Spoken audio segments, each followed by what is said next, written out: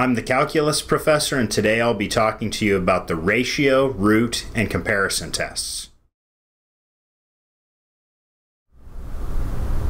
In problem number 65, I'd like to determine whether the series sum k going from 1 to infinity of tangent of 1 over k, whether that converges or diverges.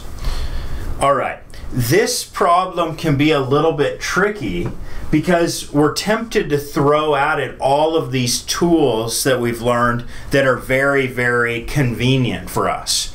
The root test, the ratio test, the limit comparison test, they're all very helpful and they make life easy for us to determine whether series converge or diverge. But a lot of them are going to give us problems when we get to something like this. So what we want to do here is I want to say, okay, let's just step back for a second and see what do we know about a curve tangent, let's say, of x. So if I have the function f of x equals tangent of x, well, what does it look like? It looks something like this. And it just so happens that the slope of this function, if we wanted to, we could figure it out by taking a derivative and plugging in 0, like f prime of x is equal to what? Secant squared of x, which is 1 over cosine squared of x. And if I plug in 0 for this thing, I get 1. So the slope here at 0 is 1. So this is just the line, of course, f of x equals x.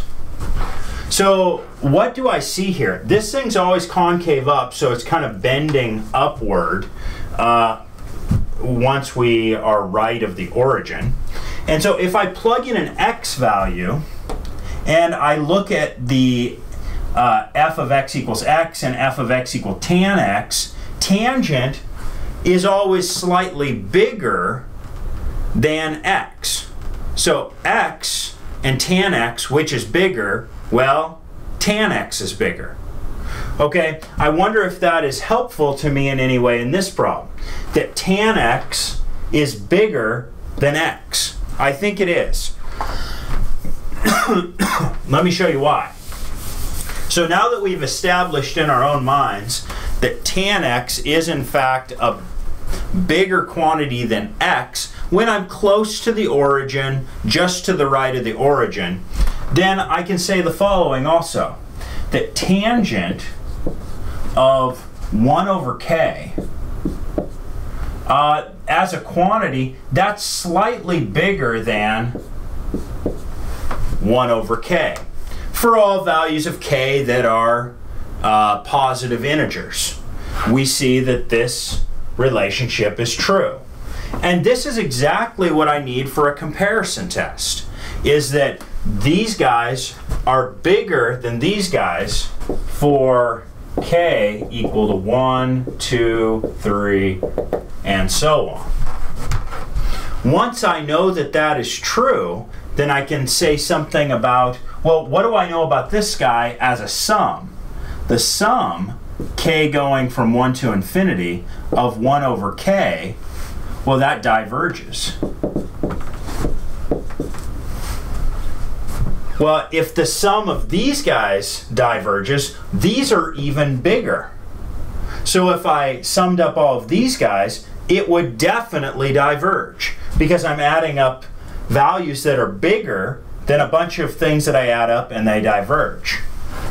So the sum, k going from 1 to infinity, of tangent of 1 over k diverges.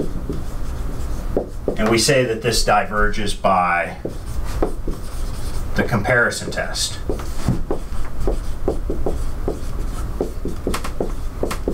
Because in this case, I just directly compared these two sequences and said, this sequence is just plain bigger than this sequence. So what this guy sums up to must be smaller than what this guy sums up to. Well, this guy diverges to infinity.